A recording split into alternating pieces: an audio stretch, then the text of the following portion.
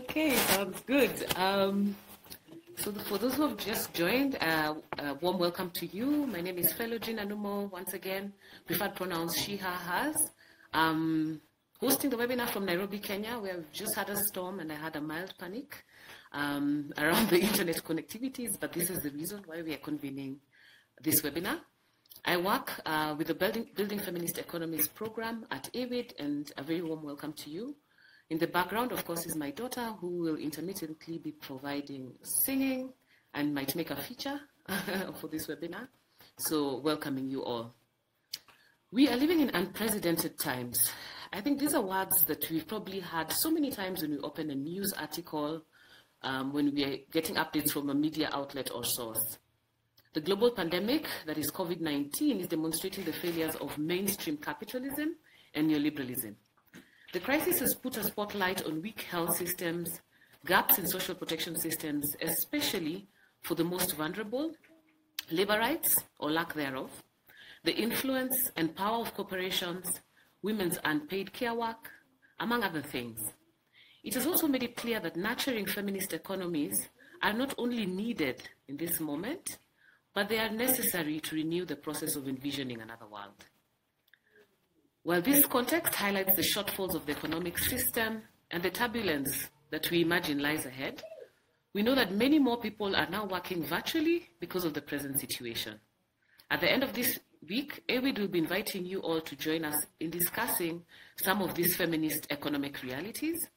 But for now, we wanted to do our best to meet what we feel and what we see as a more immediate need. How do we continue to organize politically in a virtual world? As AWID, we have worked decentrally and worked in a decentralized manner for over 15 years, and thought now would be a good time to share some of our lessons and experiences around how we do this, especially in a feminist organization. Earlier this week, we shared a poll amongst AWID members and some of you who have joined to basically ask what would be most helpful to find out during this webinar. And so in this webinar, we are inviting select AWID colleagues and staff and comrades from FRIDA, the Young Feminist Fund, and the Association for Progressive Communications, APC, to speak to some of these issues. Just checking because I'm getting a notification from support team. And so this is the highlights. If you can see the slides, these are some of the things that came up in terms of what came from the members in terms of what they would want to see more in order of preference.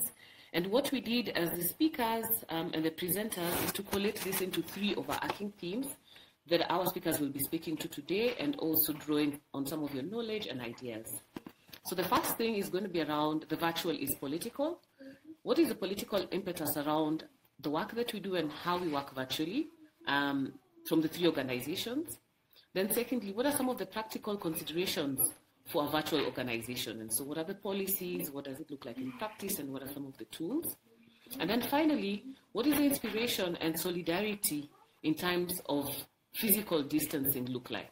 And I think this is an area of interest, especially seeing that we are in this moment. And so without further ado, it's such a great pleasure and honor to invite my fantastic AWID colleagues and fantastic comrades from APC and FRIDA, and to ask the speakers to please introduce themselves, preferred pronoun, your country or movement that you'd like to be associated with, and what is the most exciting thing for you about working virtually. So I'm going to start with you, Margarita, Maggie.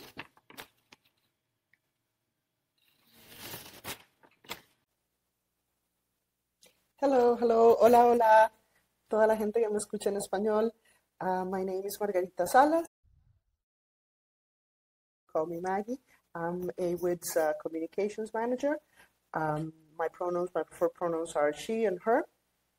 And what's more exciting for me about working for AWID is I feel very connected and very committed to the feminist and LGBT movements in Costa Rica. I have a lot of work to do. And I love that I don't have to leave my country, that I don't have to leave my movements to be able to be part of an international organization. And that has been very exciting, connecting with other feminists who are still living in their country and working from their countries, and being able to then get a sense of país y different parts of the world, and also seeing how they live work and distance and all those challenges and feminism from their own countries. So this is very exciting for me about working at a distance, being able to really connect globally with others.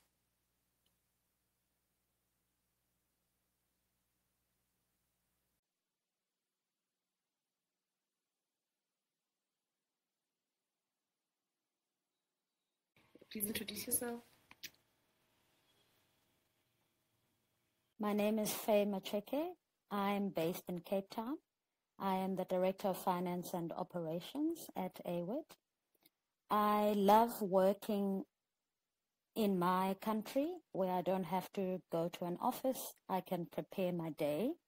I love the personal connection I have with everybody that I work with, that they're only a message away. And I love that from a politics point of view, I'm able to add and hear and be able to adapt so much to what's going on in the world and feed into a disruptive system, which is much harder to do in an office environment. Thank you. To you, ladies.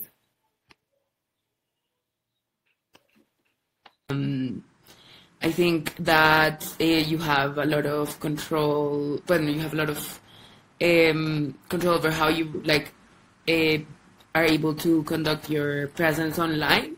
So if you want to be anonymous and you still want to work at an organization, that's a possibility. And I think that has also led to the entry of a lot of activists who would otherwise be very suspicious of online working, precisely because of the data grabs and of the issues.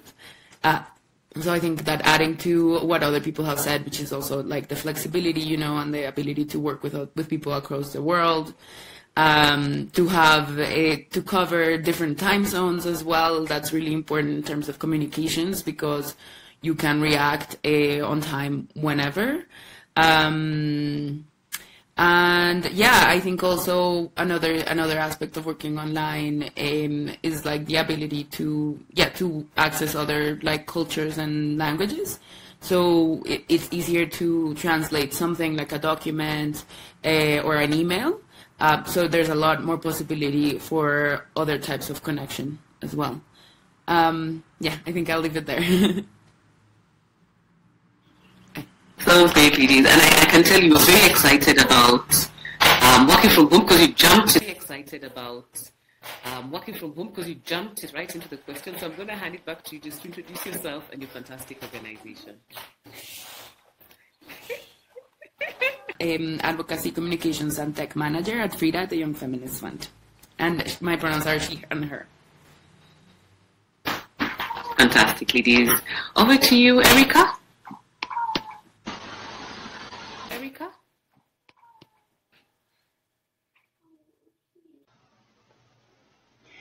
So what I'm doing is removing my cover on my camera. Because, and APC, we're always talking about digital safety and care, and I keep that camera covered unless I really need you to see me. And I probably won't need you to see me most of the rest of the time, but I am Erika Smith. I work for the Women's Rights Program at the Association for Progressive Communications, and I do a lot of work on gender-based violence online and accompaniment work as well. And around the Take Back the Tech campaign that many of you have participated in many different ways. And I think everybody has covered a lot of what I most love about working virtually, but I think what I appreciate is the political and feminist nuance that I can get from, and that we enjoy from all of our different teammates that are located in so many different countries in the Association for Progressive Communication. So you really understand when there is an internet policy that's affecting someone, how it plays out in different places, or what would it mean in authoritarian context versus a context where people are able to participate much more in the decision making in their lives, or where women have agency. So it's very interesting to have all of those perspectives. I think sometimes the other thing is that it really allows for different types of teammates.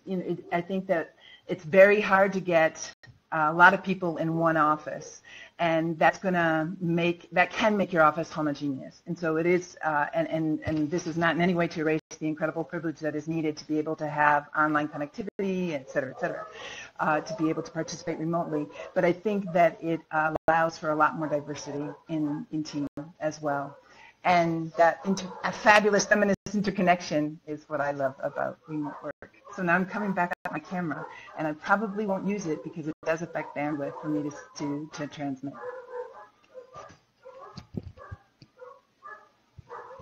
You as well as for joining. I think the internet connectivity is quite a challenge during this time, and certainly we're going to come back to some of the things that you're raising because the context is also shifting. And we are seeing, even with the push for, virtual organizing is increasing authoritarianism and, policies that could increase surveillance on our information. So coming back to you for that. But quickly moving to Mariana to kind of introduce herself.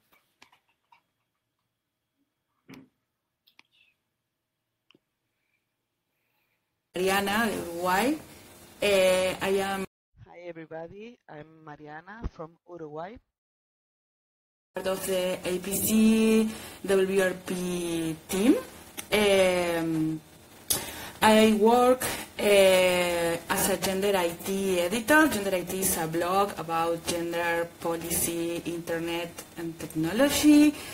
And I am part of the knowledge building team also.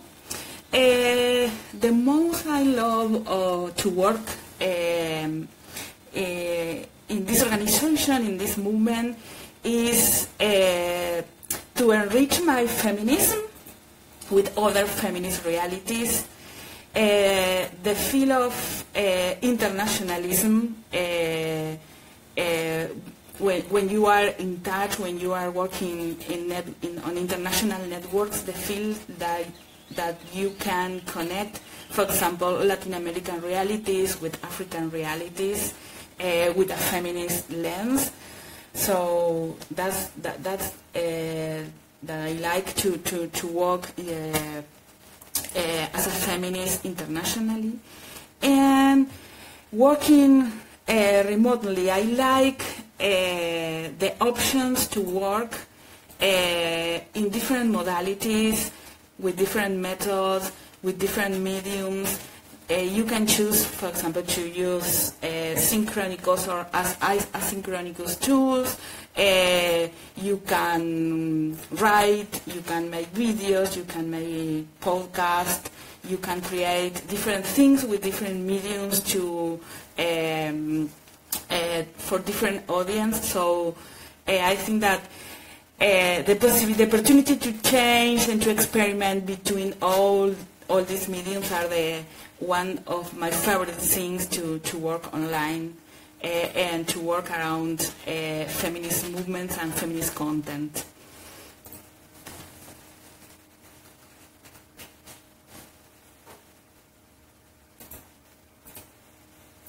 I think there's an excellent resource that has been shared in the chat.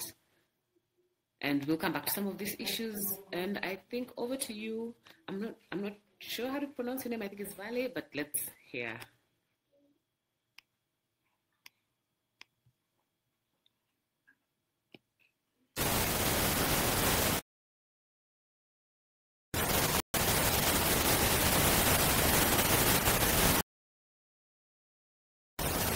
Okay, let's solve the how to pronounce, huh? It's an invented name, doesn't exist, Hvale. Balkans, Hvale means thanks. I'm an Italian living in Bosnia, working with IPC. Internet for me is pleasure, it's fantasy and bypassing border. That's, I think, and it's about possibility really to take care of each other, to talk. That's for now. I'm very curious also to hear the others, not only to talk, because I have the privilege now from this side.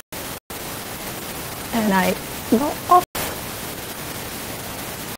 Get right into the issues. I think one of the things around why we organized this webinar was the feminist ways of working. And so I want to start with Maggie to just situate us in terms of why is AWID working virtually? What does it mean for us politically?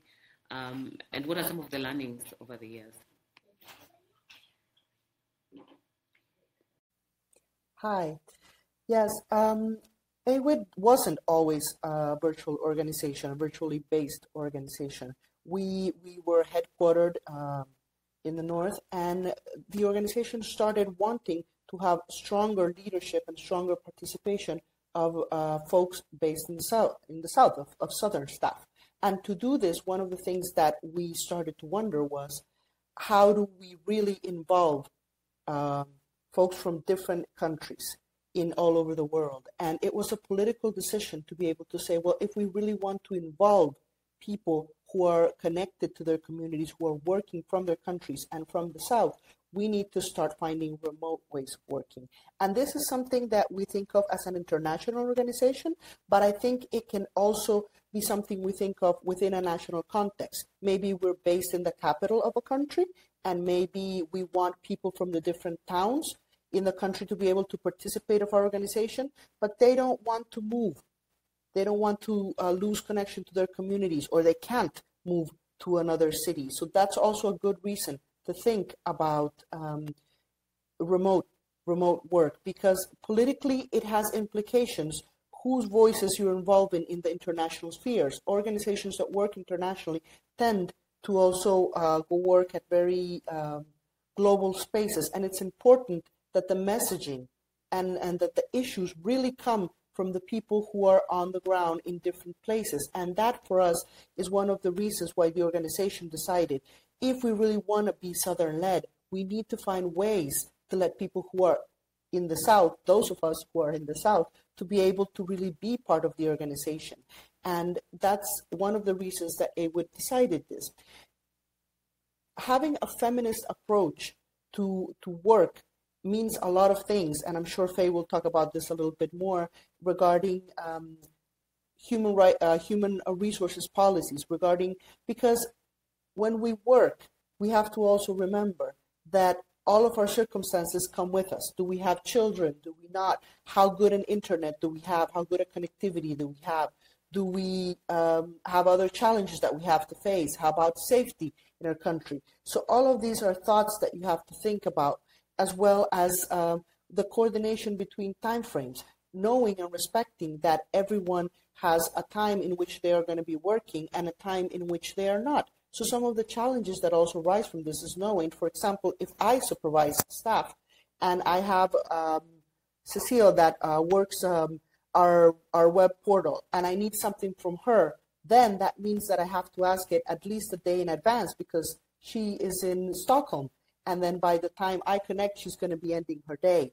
And likewise, if I need to get something from my supervisor, from my direct boss who's in Ghana, then that means I need to ask her with time, because our time frames are not going to be the same.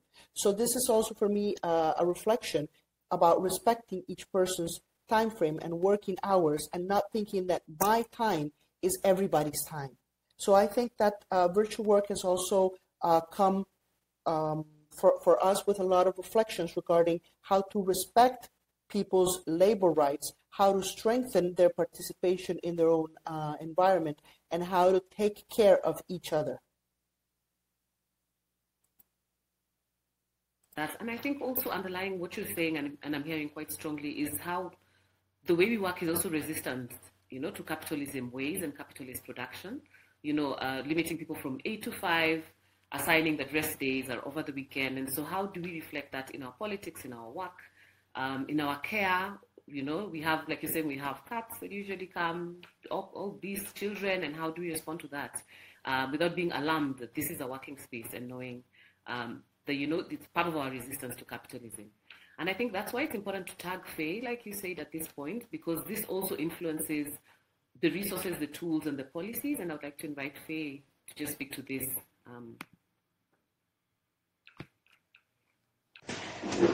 So there's so much to speak about on HR, but I thought that just given the time we're in, perhaps I could just jot down a few thoughts in terms of how we thought about HR. And what's interesting in working in a in a virtual environment is that you have your HR principles, but you have to turn it upside down. And then the HR principles have to conform to how you work. You have to think about the time frames that people work in, as Maggie was talking about. When you want to have organization-wide meetings, how does that work? The space for staff to work in, that they have the right tools to work, that they have the right connectivity.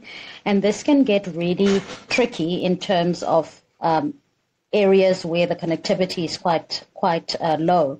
So you might have a meeting where some people are on video, for example, and some people are not because they're just not able to connect. Then you've got to think about productivity as well, in terms how do we make sure that we're reaching our objectives? What kind of check-ins do we have? How do we make sure that we are able to supervise? So finding the right tools. In AWID, we use Asana in terms of arranging our work and making sure that we're all aware of what people are doing. We also use Slack because connection becomes really, really important.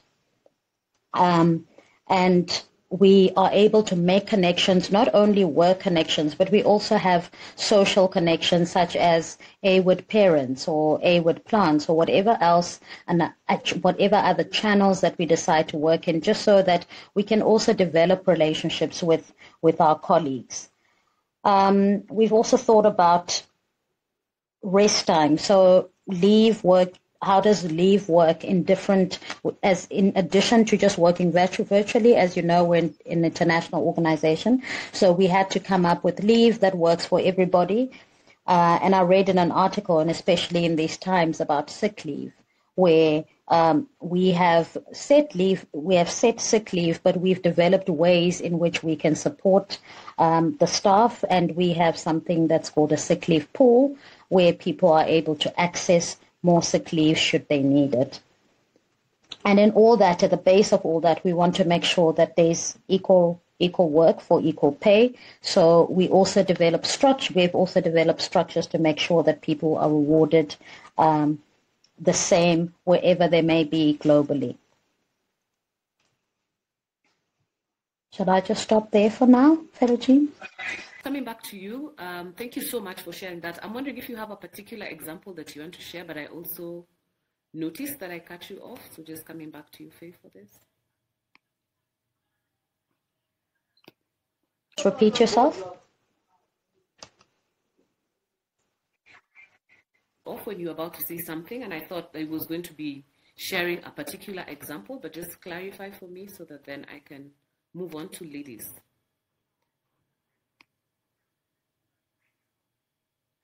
Actually, I'm just going to answer a question that Miriam asked, which is Asana and Slack trusted re-sensitive information? Do they have policies re-data sharing? Yes, we do have data sharing policies, but in terms of Asana and Slack, it really is used only within the organization, and we make sure that all our information stays there. We have a different way of sharing with external people. I think I'll leave it here for now. I think that was really useful. I think Erika will also be coming to respond to the question around security, especially with sharing information and open source software. But I just want to hand it over to Ledys because I think one of the things they have recently shared and politicizing is the happiness manifest. And that talks about happiness being central to the organizing that we do. And so what is some of the politics that drives FRIDA's work, especially being a young feminist-led organization and that funds young feminist-led organizations?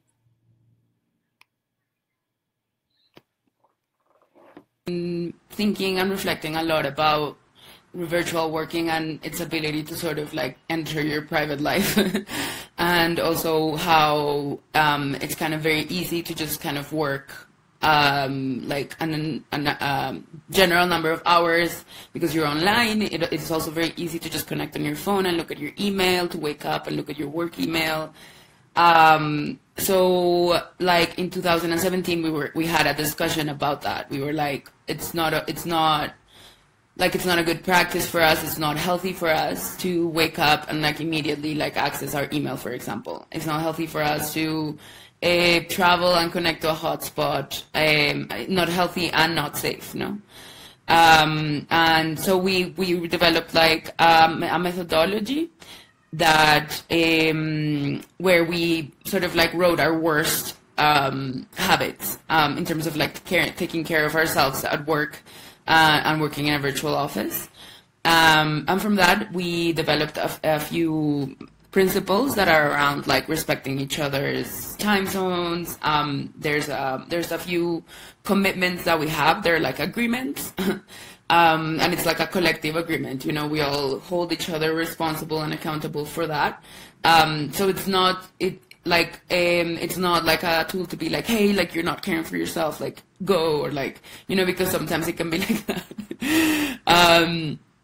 But more like we have agreed that, you know, we are not sending emails on Sunday, and that this is a way of respecting your colleagues, like, and yourself, of course. And so this language and like this tool, the Happiness Manifesto has given us a language to be able to have these dialogues with one another and establish boundaries without being restrictive and like without being, you know, I don't know how to say this, but like without being like authoritative. And that is really important because one of the ways in which we work and as a youth-led organization, we believe in like, you know, autonomy and like self-direction, and this is very crucial to our virtual work because you have to be self-disciplined, you have to be like very proactive with communication, you have to be transparent with your work. You have to just be like a lot more accountable in different ways that I feel like if you were in an office and people would see you coming into the office and like meeting your times and all of these things. So yeah, I mean, it's a work in progress, and we definitely still break our boundaries, and some of us have Slack on our phones and and things like that. Like, but we're all trying, and that's what it matters, you know. Yeah. Amazing. Thank you so much for sharing. And I think it's a particularly strong point, especially. And I think it's a particularly strong point, especially now, because the romanticization of working virtually, I think, is actually being made visible, especially around the care work, you know, and all of us have been thrust into a situation where we have to do extra caring. So whether it's caring for ourselves, caring for the elderly, caring for the sick, and trying to work in the same space, I think is something that has to be politicized as well in this moment. But then secondly, I think is also the issue around security of the tools, because now the fact that we are required to physically distance ourselves means that we are in a moment where we're in need of tools to continue to be connected, but also be careful around, you know, the surveillance. And so inviting Erika to respond to some of the concerns around the tools that we use for online work, as well as the security issues around them.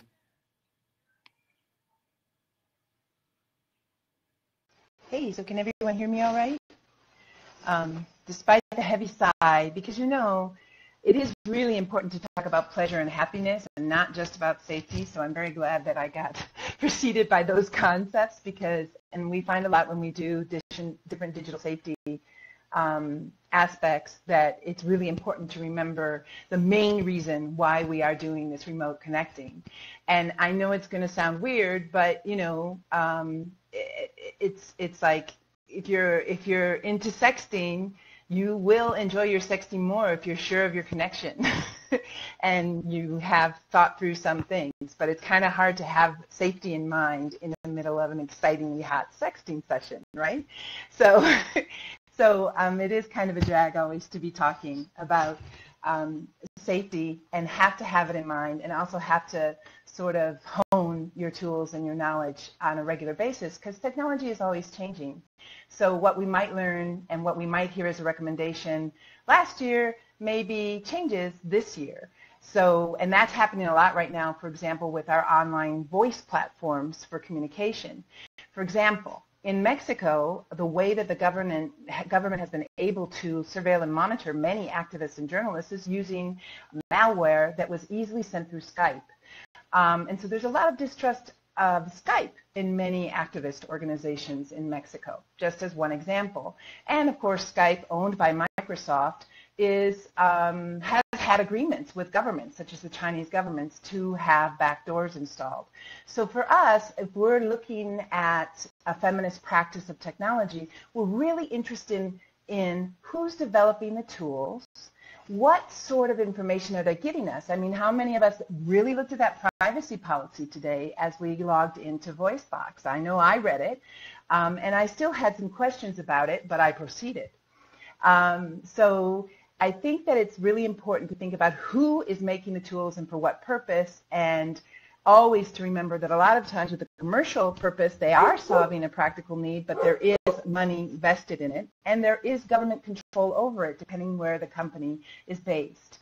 And this can become very sensitive depending on the type of work we're doing, especially as women human rights defenders, for example, in specific countries. So one of the things that we try to do in APC, and we do not always achieve it, and also this is really key, it's all about who has access where. And so it's really easy to get up on a high horse and say, this is the best tool. But in reality, if it's hard for people to use in local communities, or if what people are using is makes sense for them and it's a commercial tool, or it's one that maybe has less security options, maybe it's recognizing that that has to be used, but then alerting to security concerns so that it's used differently. You change your practice if you can't change your tool. So just to give a couple of examples of some of the essential tools that we use in our online work, and I'm going to be generic and then I will talk about some specific names. But I think that as we look at different platforms, and I know that a lot of us on this call can talk to more, and I had this whole list and now I'm like, where's my list? We would always want a collaborative documentation space, and that can be like real time that everyone can use, such as an Etherpad, or it could be a shared document that people are going to be working on asynchronously as well. Sometimes a shared document space where we can upload and download different things and have shared storage is very useful.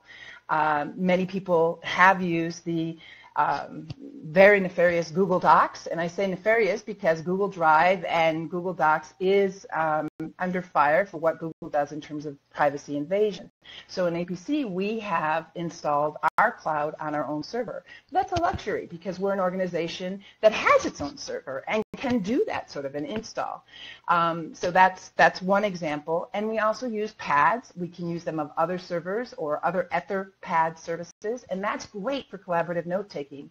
And by the way, collaborative note-taking is really useful in a multilingual environment or when connection drops, because you can check in the pad as people have been taking notes what you missed. It also gives a lot of confidence that you are part of the conversation, even if you couldn't connect at a certain time zone, for example. Sharing that documentation and sharing the responsibility of documentation is really important. Another tool that's really important that is open source that we use is how to set an appointment together straddling all those time zones. So we use something called Framadate. Framadate.org, and that is the equivalent of what more people might know called Doodle, which has a lot of ads on it and is not open source. We, with Framadate, can just check what's the best time for everyone, because we want to be flexible. We might all start our work days in the morning, but what's the morning for you, and what's my morning? Or maybe for you, because you're doing homeschooling right now, it's better to work in the afternoon. So giving a flexibility of dates using a time scheduler, and we use, again, Framadate, is very useful. We also think a lot about the sharing space that we have. And so instead of using Slack, which we loved, it is a community space where you can chat, you can share documents, you can have conversations that divided up in different channels, and it can work asynchronously as well as in real time. So it's a wonderful team communications and connectivity tool. We love Slack, but we moved to a FOSS option that we control on our server as well, called Mattermost. And the reason why we talk a lot about free and open source or soft or FOSS options is because you can have the code checked and you know there are no backdoors. The reason for the development is a much more community focus. So there's a feminist, collaborative, political thrust, not a commercial thrust behind it.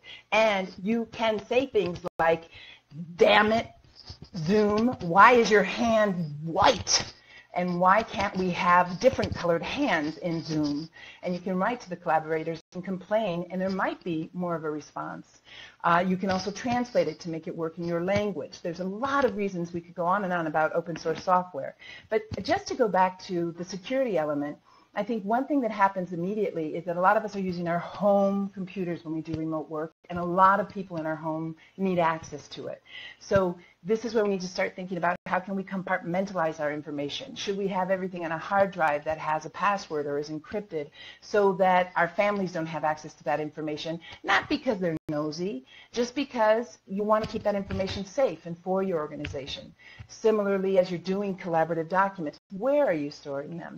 So there's points about where we share and put our data and what data we put where. And there's also points about wanting to protect our channel of communication. So for a lot of people, an essential tool is going to be a virtual private network or VPN so that you have an encrypted communication channel with your teammates. There are many other points that I'm sure others can add into, but I did want to say something that I think is essential, and I really appreciated what Ledys was saying about when you do remote work, there's more transparency required. There's more self-discipline required. And I think different personalities might need different ways to congregate online and communicate and brainstorm, et cetera. And we have different tools and ways that we do that we can talk about. But to be accountable, to be transparent does take a bit of time. You know, checking in every day saying this is what I want to achieve today, and then when you leave, I got this done today, is one way of being accountable without having to be supervised. I don't know, I'm trying to express a difference, because I think that any workers, not just young workers, really feel the chafe of having to spend a lot of time being accountable rather than doing work. And being online does not mean you are working. So I think that's another aspect that we must recognize, that remote work means a lot of times you're not connected, because it's when you're not connected that you can focus and get work done. But most importantly, in APC, this is something I've not seen in many other organizations, there is an implicit trust. We are always checking in. We have back channels for checking in through instant messaging, which could be Signal, Telegram, or WhatsApp, depending on the group that you're in, as an example. But what I think is really important is that if someone is not reporting, we want to know how they are, but it's an issue of trust. If we didn't understand, or if we were offended by something that got said, we ask, we don't assume there was harm meant, because it is so easy to have that sort of miscommunication. So when we're talking about feeling safe online, it's not just the tools we use, it's the way we interact with them and with each other.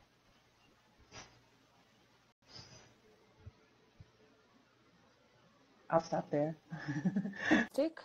Just two things. One, to share that we will be following up with a recording of the webinar and all the amazing resources that Erika mentioned, because I know, even for me, and I think for AWID, it's always a constant learning curve. And then secondly, I really love also what you shared about, what it means to work virtually. And, in moments where they say social distancing, I think for me, working virtually has meant a lot of social intimacy. It's not very often that, you invite people to your bedroom, to your sitting room, but when we have calls and when you have video calls, this is a space that you're opening and people are able to see you in some of your most intimate forms, right? And I think also with this crisis, because a lot of us are actually pushed into these virtual ways of working, it's also a moment and an opportunity for change and transformation. And so I just want to hand it back to you all and share with us in the spirit of what are the learning moments that we are having at this time. How can we connect a bit more? I think, Tamara, you had already begun to share some of the challenges around activists' profiles being deleted, some of the legislation that was on the table, and we might see a lot more legislation coming up in the next few days. But we also know that this can set precedents for the wrong thing. So how can we also set precedents for ourselves in terms of solidarity actions, in terms of how do we enhance our social connections during this moment? And so I invite you now to just share this in the chat box, and we'll be able to pick up on those ideas. So maybe just 5 minutes, type up what are some of the solidarity actions that we are witnessing in this moment, some of the tools, some of the ways that we are connecting virtually.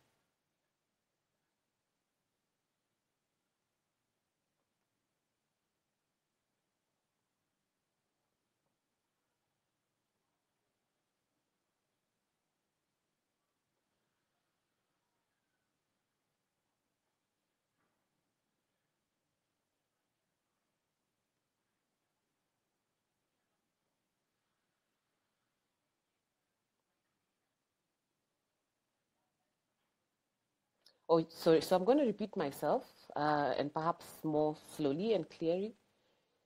So asking participants, because we are taking a break from the presenters and we'll come back to them in 5 minutes, but just wanting to hear from you either through text, and I think you have a button that you can raise if you want to speak around what are some of the solidarity actions we're witnessing, what are some of the ways that people are connecting. Okay. So Tamara, and you can also speak because I'd be able to see if you request for the floor. There's a feature that allows you to click on it if you want to speak on the floor.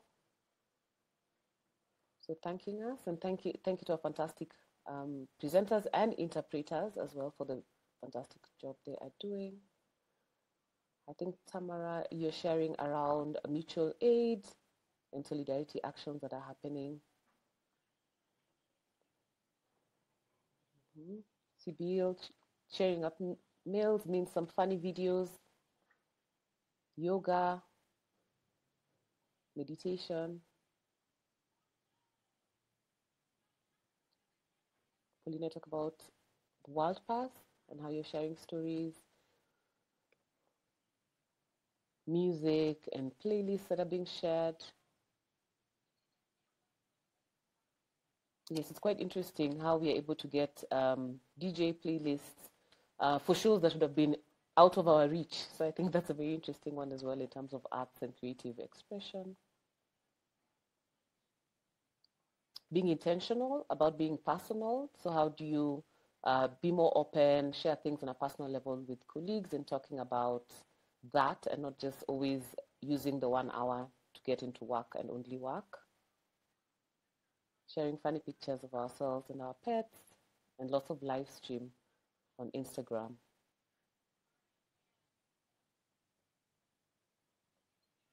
So I think Nabila, you can click on the hand if you'd like to speak.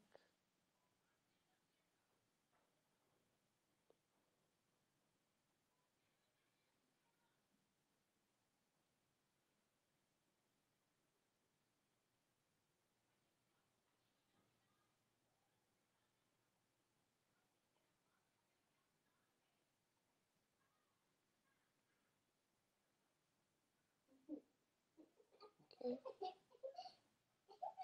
Having the time to call. Amazing.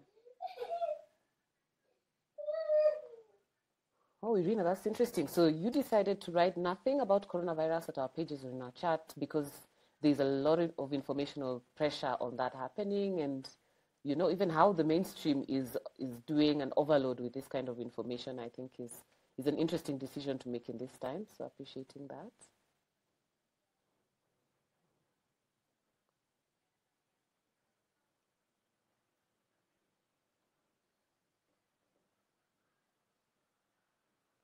Okay.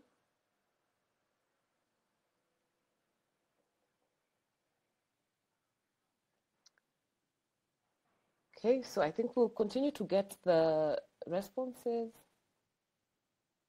Nabila, I'm not able to see your request. Maybe if you can type it in, we'd be able to collect that as well. Yeah, and the challenges of working remotely is information overload. I think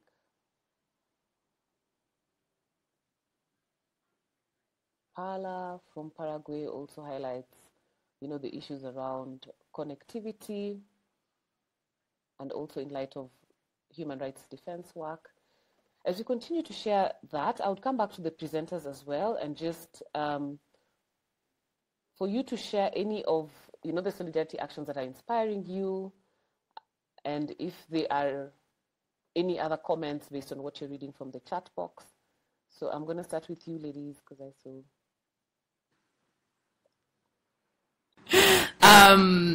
Yeah, so at FRIDA we created a coronavirus specific news channel.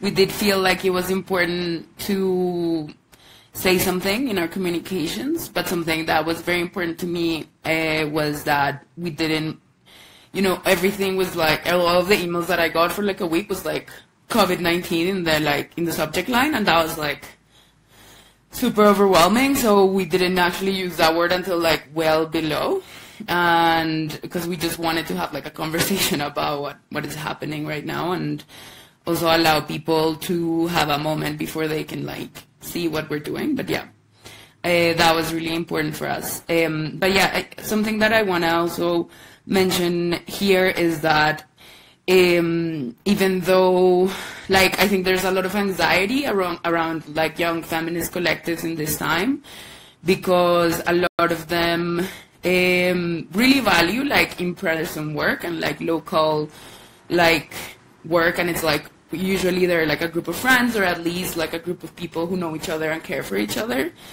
And I think that like the inability to connect physically has led to a lot of anxiety. But people have been bouncing and like moving towards like virtual spaces.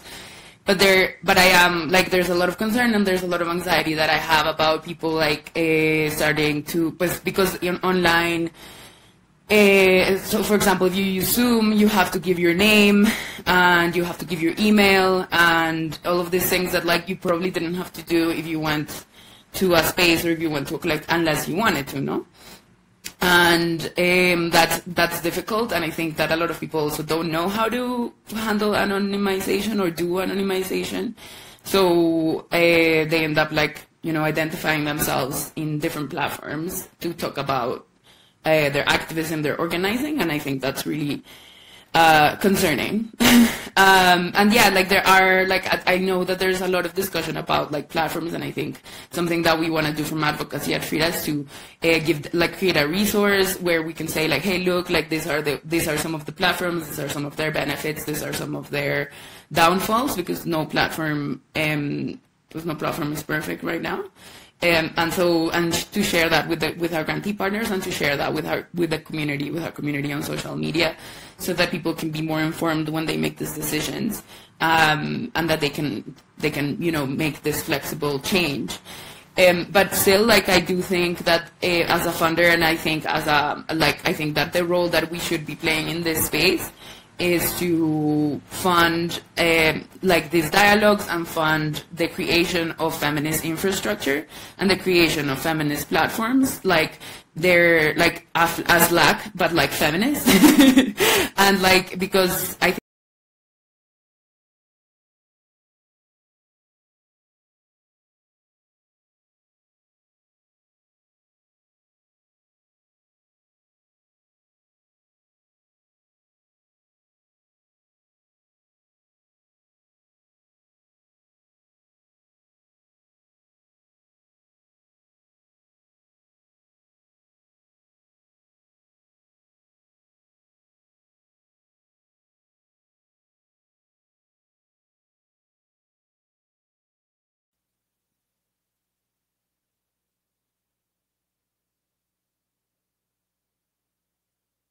Everybody, let me just hand it over to Maggie and see if it's my connection. Just 1 second. Hi, was Ledys on though? I thought she was still making a point around feminist infrastructure for technology. Oh, and Ledys is back. So let me hand over to Ledys before I come over to you, Maggie, if that's okay. Thank you. I'll just finish very quickly. I think that, I think it is really important that we are like thinking about how to create technology for ourselves. So what is assume that it can be created like a video message, like, or that we can work with, that is based on our principles of feminism, like, and of free technology and like knowledge and protection and safety and care. And I think that organizations and donors particularly play a key role in starting to use that technology and becoming more comfortable. Like, for example, what Erika was saying, you know, using their own servers, like transitioning to a technology that is that actually reflects what we want to do and that is sourcing from the community that we work with. And not with like corporatized technology that it usually actually doesn't even understand what we do. But yeah, that was my conclusion. Thank you so much. Powerful conclusion, that is. Over to Maggie as well. I wanted to also reflect a little bit on processes, because sometimes for me technology is like a river, and it's a river we swim in the sense that we can do different things with it, and we can work synchronously and asynchronously. Synchronously meaning at the same time, and asynchronously not at the same time. And this is something that's good to consider, because when we don't have connectivity that is very strong, we might not be able to connect at the same time. And it's also okay to be able to think of ways of working at a distance using technology, but not necessarily at the same time, because maybe our connection is not strong enough for video, or maybe it's not strong enough for audio. So then maybe we leave each other messages in a messaging platform, you know. One of the practices that we have at AWID that I find very useful are our weekly check-ins. So when you supervise other folks or you work with other folks, you have a weekly check-in with them. That means there is a moment, an hour that you schedule every week to sit down with that person and talk with them to see how they are doing, to see how the work that they're doing is progressing or not, if they're having challenges. So it's good to find a moment every week to see how the other person is doing personally, on a personal level, their family, their friends, their life, and also to see how the work is progressing. The other thing that I like is that whenever we start a meeting, we have what we call an icebreaker, which is we have a moment at the beginning of each meeting where we have a space to talk about more personal things and to break the ice, if you will, because we know that we don't want to just dive into the work immediately, but want to have like a small dynamic. So maybe it's talking about, if you could have a superpower, what would it be? If you were a food, what food would you be? Or, you know, and this might seem silly, but it's important to also connect with our happiness, with our joy. It's important to connect with each other's joy and creativity. And the other thing that I like is the possibility of having the schedules all in a shared schedule. That's important, because then when you're going to plan a meeting, you know when other folks are available and when they're not available. So when you think about if you were working face-to-face and now, because of the emergency, you're having to move online or you're not being able to meet, it's important to see how was it that you were working at that moment, and then how that can be translated to a virtual space, and what that means. You know, does it mean that we have one meeting a week with everyone and then another meeting with fewer of us, and then we follow up on the work, and then so that we can have this process of working together, not just the tools, but also the process in how we use them, when we meet online, when we send an email, when we send a chat, and this is part of realizing that work processes have a big part in being able to follow things online.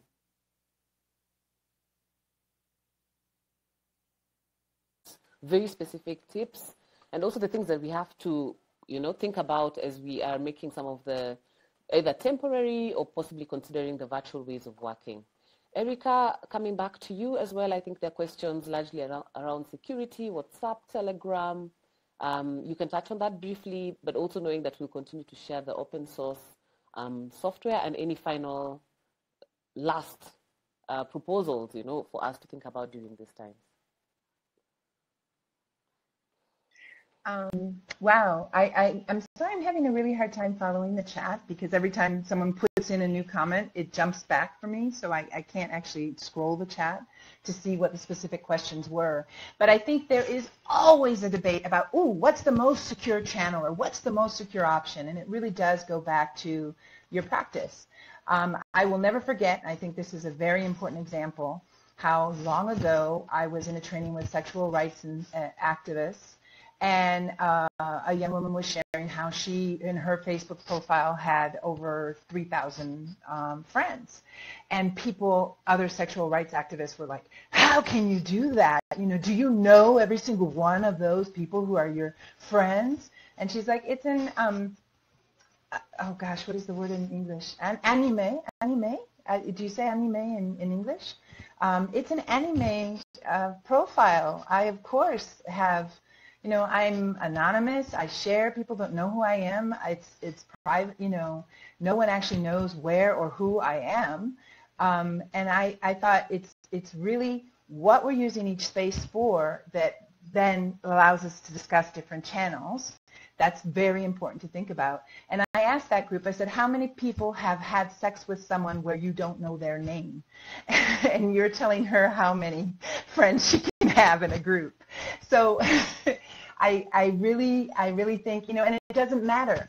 For many people, it doesn't matter if you know their name or if you're even having sex online, for example. So what I would say is, if we're talking about what's the different levels of security, when I'm having conversations that I am particularly concerned about, I never use a mobile phone. I would use a Signal encrypted phone call, and I use Signal chat when I feel that they are highly sensitive one-on-one conversations, for example. But the reality is, for group chats, a lot of times I find Telegram and WhatsApp more comfortable. One, that's because it's the tool that people have, and two, it's because they have different features. But I'm very conscious about what I discuss there and what relationships are exposed there. So you need to make those decisions. If you have a massive WhatsApp group, what are your privacy settings within that group? Is it necessary that you stay there? Who else can see you? What do you do, or what actions or protocols or practices do you take in that group to keep it a healthy sharing environment where everyone feels comfortable and not drowned out in memes or suddenly having to deal with dick pics? You know, so there's a lot about what your protocols are and what your practices are. But I will be honest, WhatsApp is encrypted, but the minute that it backs up to your Google Drive or whatever account you have associated, it's not necessarily encrypted any longer. And furthermore, who owns WhatsApp? Facebook does, and they capitalize on information that isn't necessarily our conversation, but is our phone number, to be able to do private broadcasting messages and sell our contact information. And we saw how this was abused, for example, during electoral processes in Brazil, to be able to target right-wing groups with certain kind of homophobic fear messages to get the current, I guess he's called the president of Brazil, elected. So we do think that who owns the tool matters, because their interests are not ours. So again, pushing back to what Ledys is saying about how it is important for us to own as much as we can and understand, if we are not doing the install, to understand what is behind it, who has access, what updates need to be made. If we are updating our phones, our security patches, if we are using an antivirus, that will make any of the systems that we do decide to use safer. And we can go into a lot more detail, but I think it's hard to do so right now. I'm sure many others would have lots more to add. And if you know that there's a specific question that needs answering, if you could just let me know what it is, and I would happily answer that. We have been using RiseUp VPN. RiseUp is an independent network and is also a member of APC because we're both a network and an organization. But we also use a lot of different ones that have different levels of commitment. One of the things that's really important is to know, if you have to pay for your VPN, you know, is that something that you can do? And do you trust that organization with your credit card? they would have certain information about you. So they are the only ones that can go back to you. So you want to have what they call a trusted VPN provider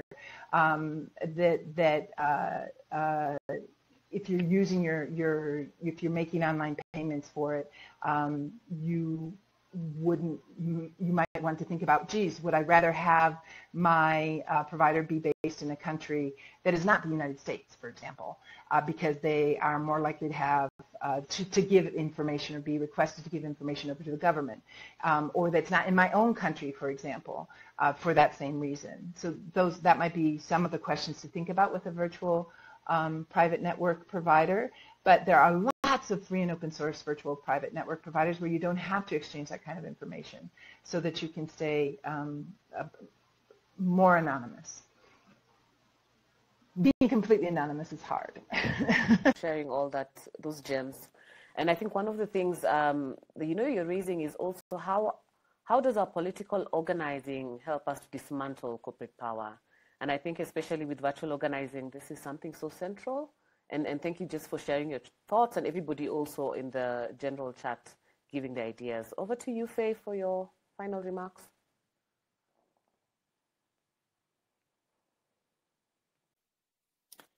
Thank you, Felogene. I just wanted to go back to, we were talking about tools, and one of the things we've seen is that hardware also plays an important role. We've had to look at the hardware that our staff uses and how they can be supported in the countries that they're in. So it's quite important that we all are using the same kind of hardware. We are able to get support when we need it. We have a warranty. We have warranty offices where our staff can be able to use that hardware, and that hardware can be able to work with some of the tools that we introduce. And so again, it works into our HR policies. And then it's just talking about collaboration. It's really important that that connection space is there.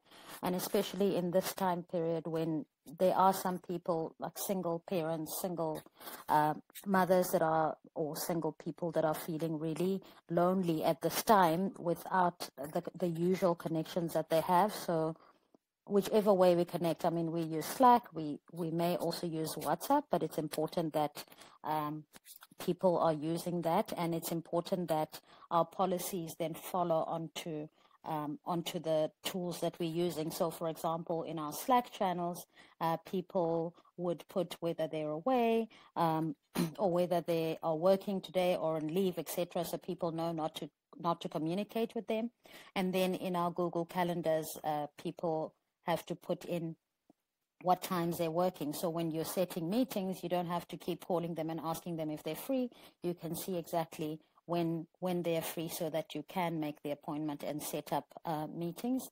And then when you do have your meeting, you have a space to collaborate on your documents. And we do use Google Docs, and I know that there are arguments for and against it, but it at this moment is working for us.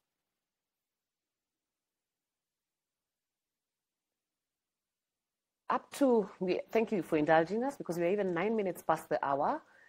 This was extremely ambitious, but extremely needed given the circumstances. And so we tried, to kind of have a very difficult conversation, an expansive conversation in 1 hour. And we are certainly looking forward to find out if it was helpful and what are some of the areas that would be interesting for you as a follow-up. And so just sharing in the chat, a survey for the webinar.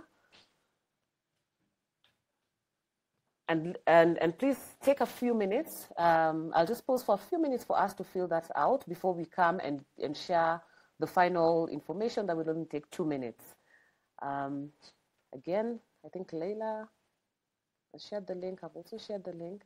Please fill that out for us, because it will help us prepare for this, and also any follow-up information that we can share alongside the recording. As we said, we're going to have, at the end of this week, an invitation for us to unpack more on feminist economic realities. What does this look like? Certainly the issue around building our own feminist infrastructure. What are some of the examples that are coming up around virtual organizing that are building on our feminist political visions? And it would be fantastic if a lot of you can join us and partner with us in amplifying and highlighting some of these examples. Thank you so much to our interpreters, for being with us, for the fantastic interpretation so far and throughout the webinar.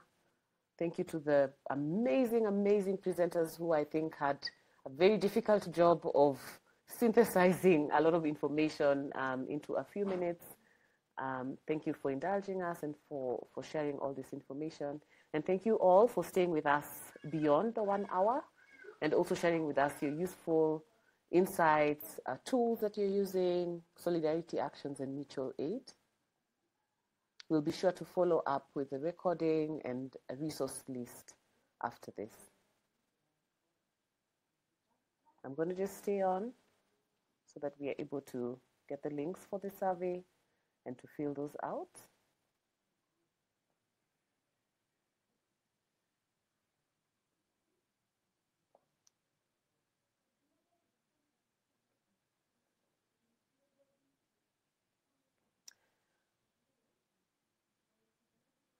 Shareen, can I invite you just talk about AWID membership and the new online space that we'll be creating?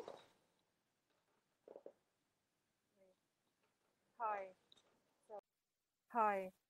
So hopefully that can work. So I just wanted to start by thanking everyone for their participation today. It was great to see.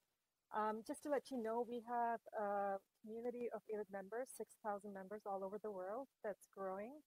And it's an exciting year for our membership. We're looking to launch a new strategy to see how to make it more accessible, to better support the movements around the world and their needs, and to see how our members can better engage and connect with each other. So we're on the verge of launching a Slack community for members who are artists and creatives. And we're looking to see how we can expand more connectivity to others as well. So if you're not an AWID member, I would encourage you to go to our site and use the option to sign on, and you can sign on for free, and we can start to use our member directory to connect with others and the platform. Also, please do fill out the survey or just email us and let us know what you thought of the conversation today, what you'd like to see in terms of other opportunities to engage, and ways to come together so that we can continue to share our experiences, our feminist realities and propositions, and kind of continue to foster more mutual solidarity with each other.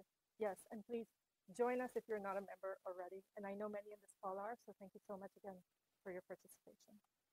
Back to you, Philo. I think just to summarize, Lejla has shared a link around membership and joining AWID membership. So if you're not a member, please join.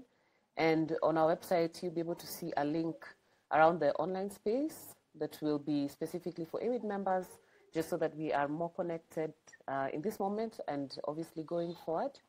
And yes, final call to fill out the survey before we get all our goodbyes.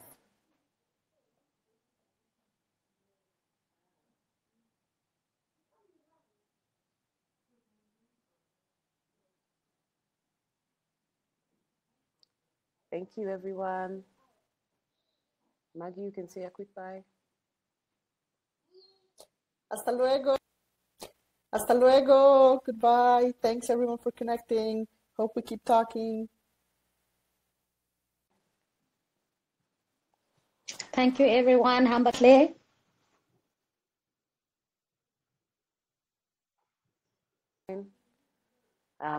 Erika. Goodbye. Actually, a practice that we have in APC. We might do a visual at the beginning and at the end, but not the whole time for connectivity reasons. So goodbye. Thank you so much, everyone. Time so that people can fill out the survey, but I think now we are up until the end of the call. Thank you so much for joining, and hope to see you in next week's Tweetathon and some of the activities that we'll be inviting you to join us. Thank you and bye-bye.